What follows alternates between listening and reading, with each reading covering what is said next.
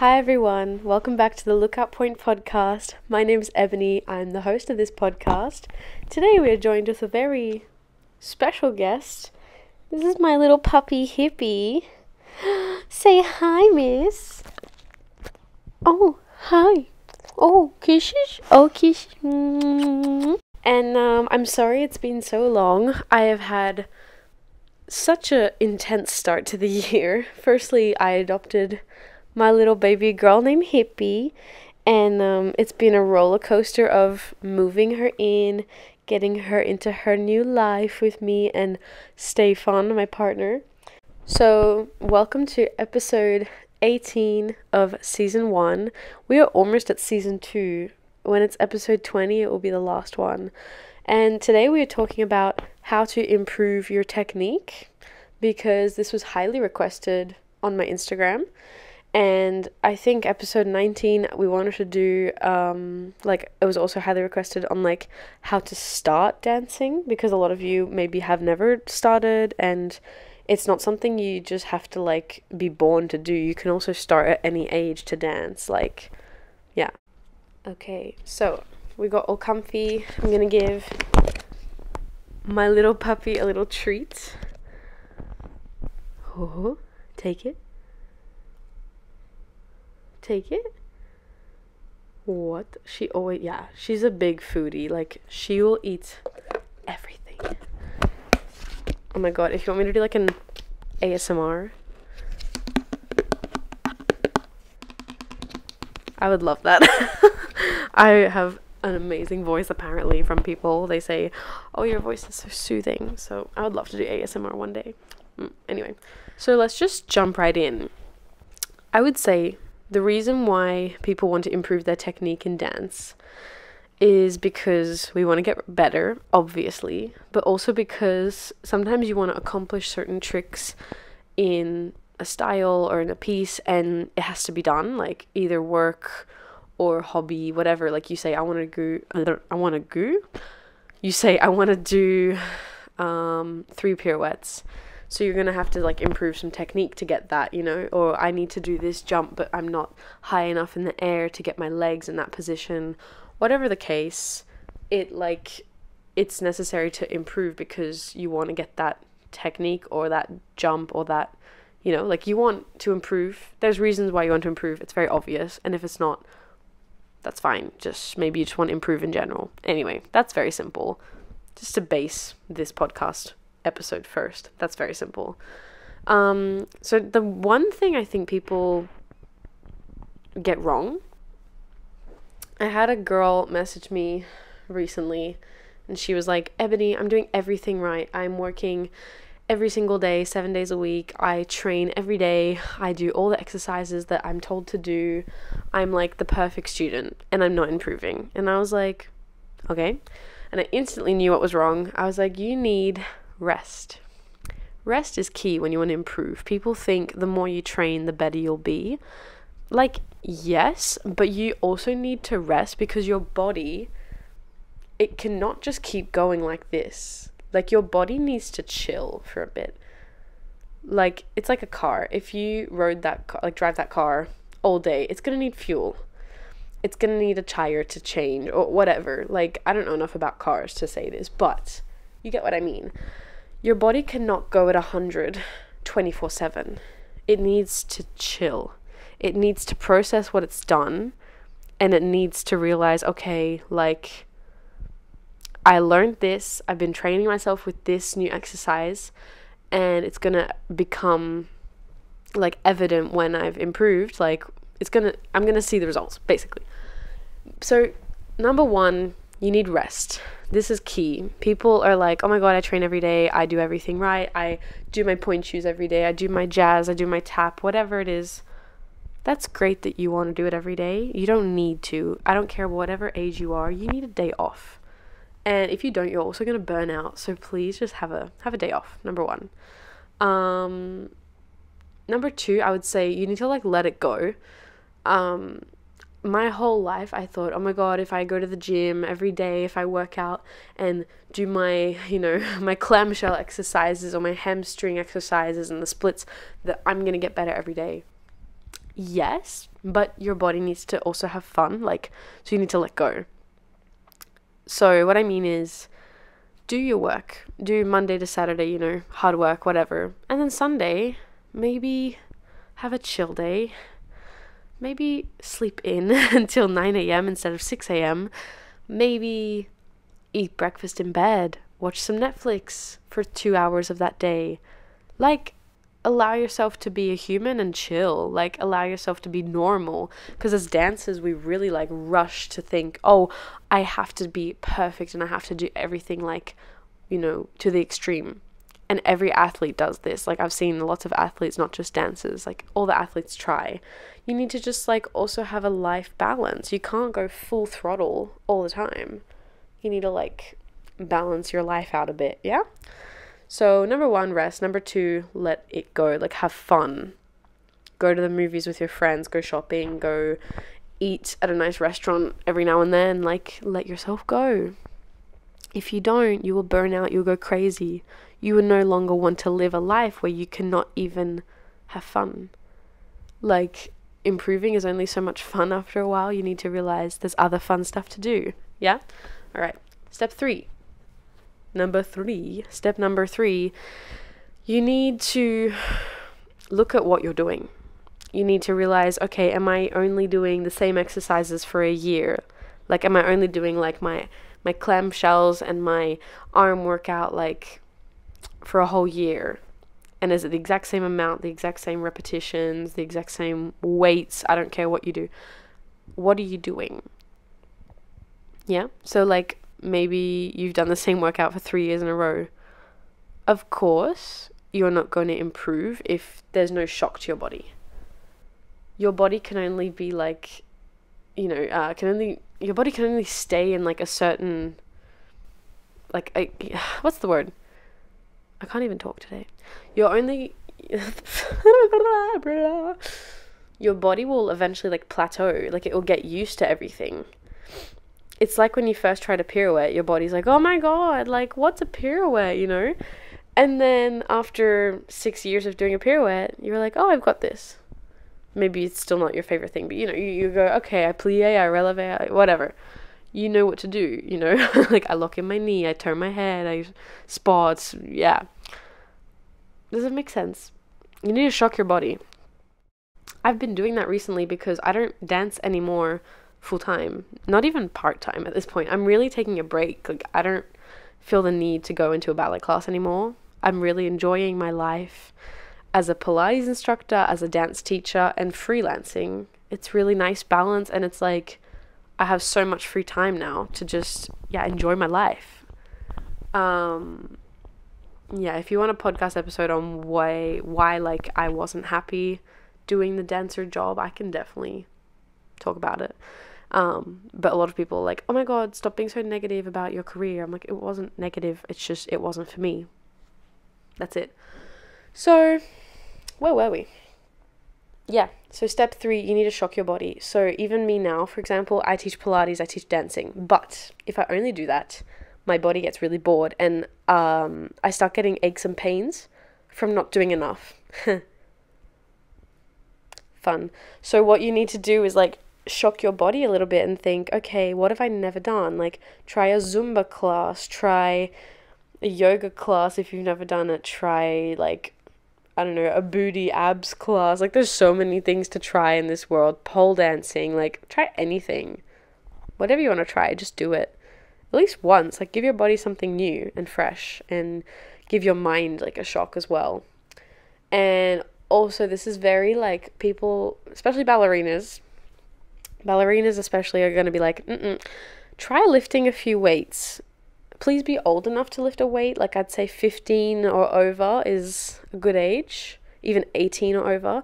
Don't want to lift weights when you're 12. This is really bad for your growth. Like, please be careful.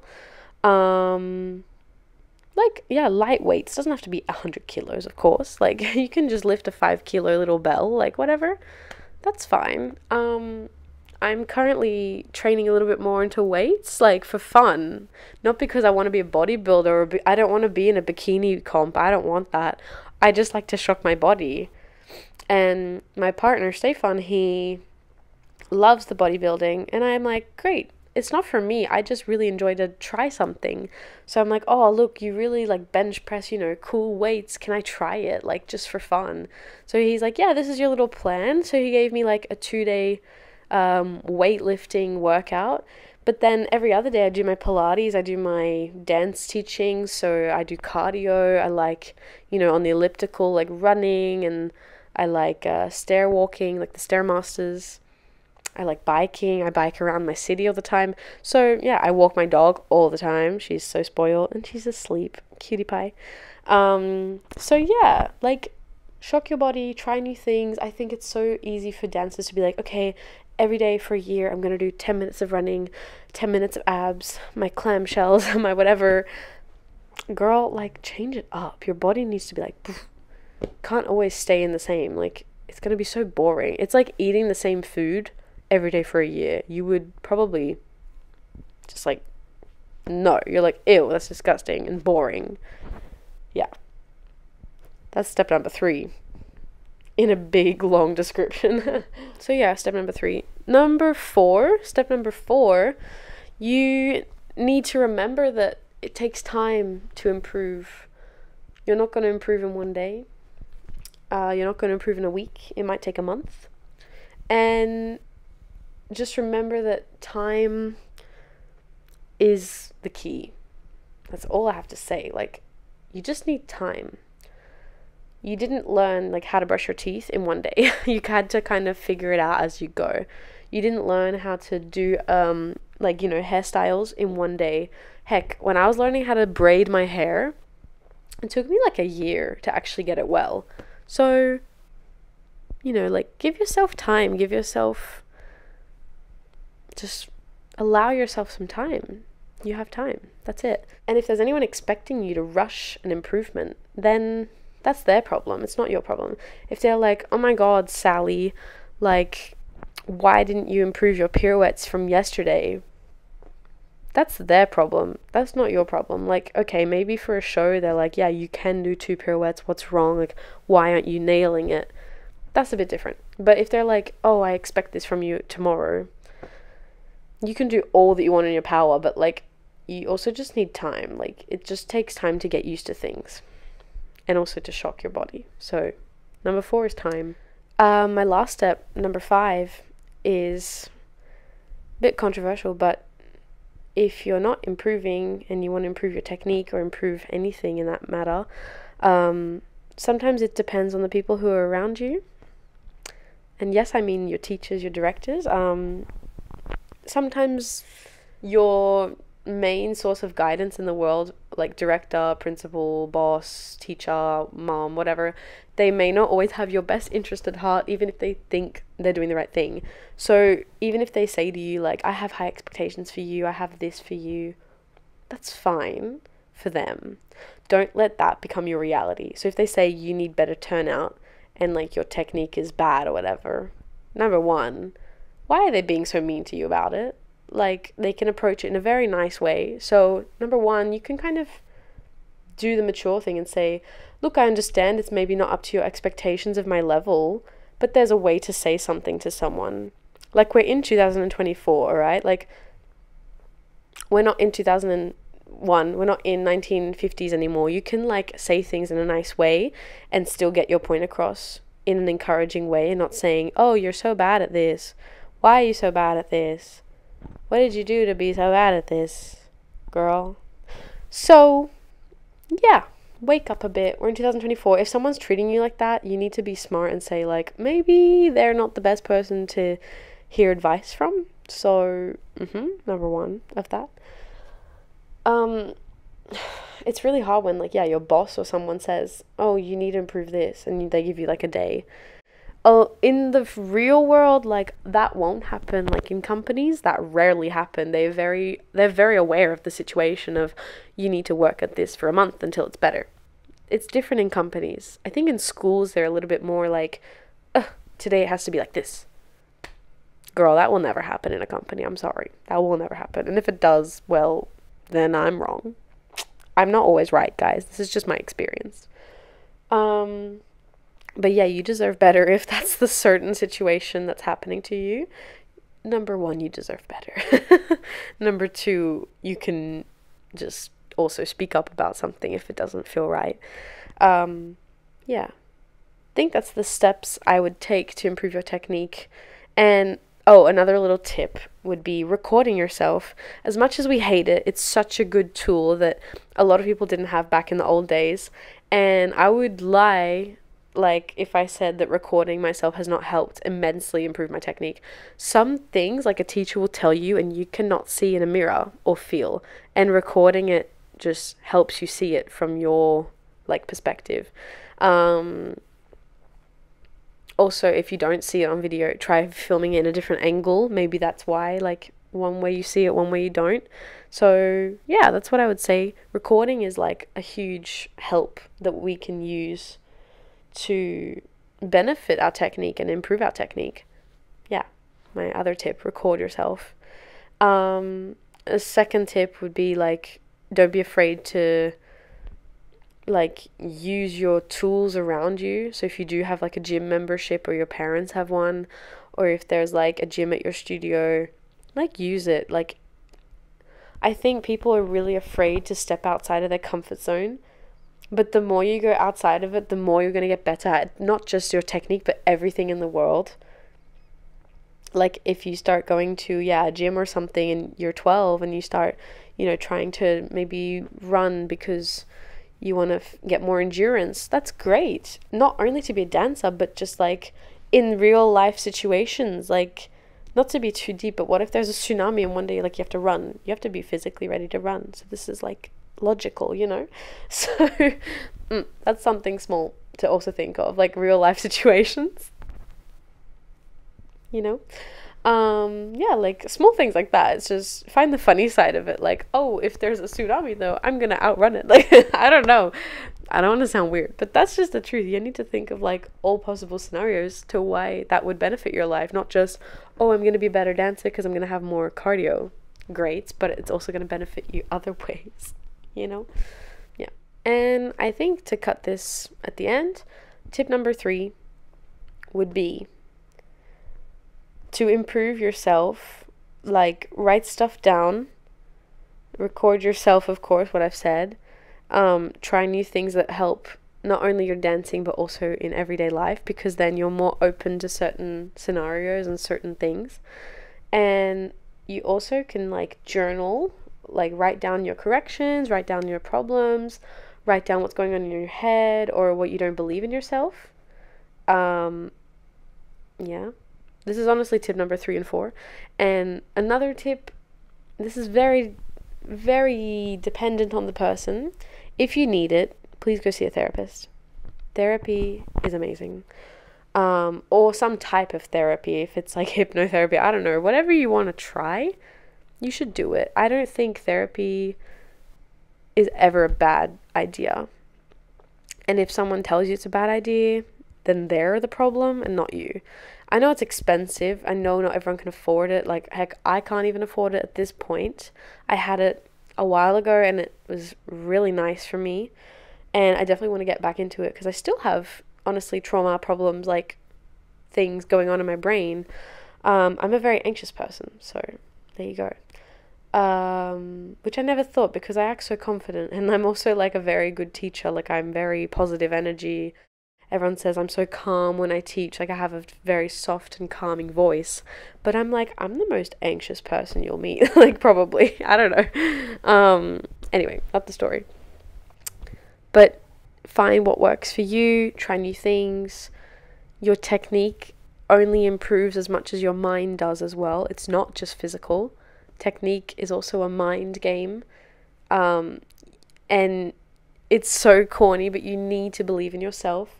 You need to realize, like, you can improve, and you kind of have to just manifest it. Like, as a kid, I would dream at night. I'd wake up and I'd dream I did 10 pirouettes on Pointe and they were beautiful. And then I think one day it happened, I did like 6 and it felt like that dream. And I was like, oh my God, like, I dreamt this. So sometimes it's just things like this. Like, you need to dream it and believe in yourself first to do it.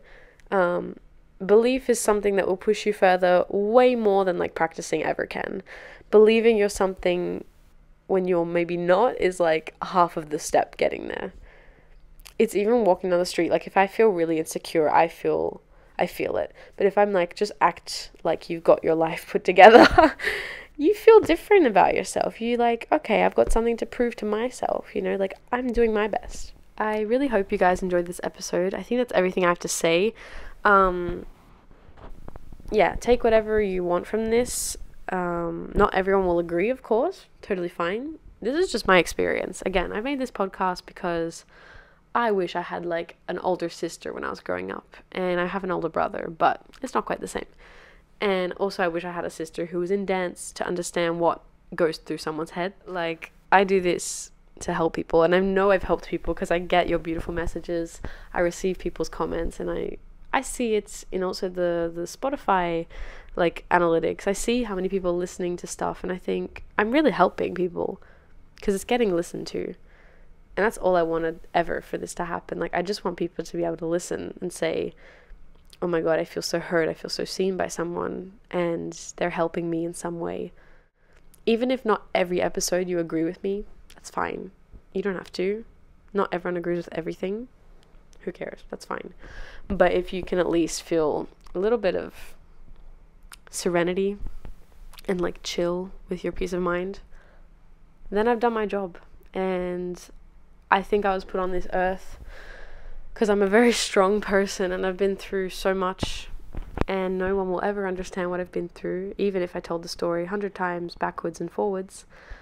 No one will ever have walked in my shoes. So you can't please everyone, and no one will ever get it because they're not me and I'm not you. So just remember that. I hope you enjoyed today's episode of watching my dog sleep next to me while I record this beautiful episode. I hope it made a bit of sense. If you like this video, please like it. Please watch it on YouTube or listen to it on Spotify, whatever you're doing now. Share it with your friends if you think they would enjoy something like this.